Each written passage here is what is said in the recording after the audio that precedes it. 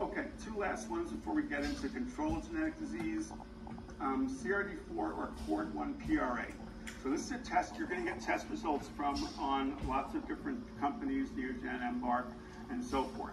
Okay, it's not at a high frequency. Okay, but there's a high carrier frequency of it.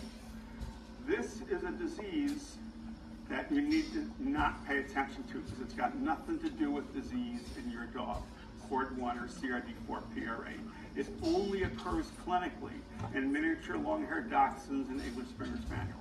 Those are the only two breeds or subgroups of breeds that actually have this disease.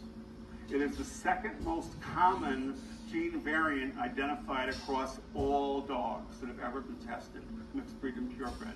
Second most frequent variant, has nothing to do with disease except in a very small subset of breeds here. So you need to ignore it and not be worried about it. Definitely don't select against it. It's got nothing to do with disease. And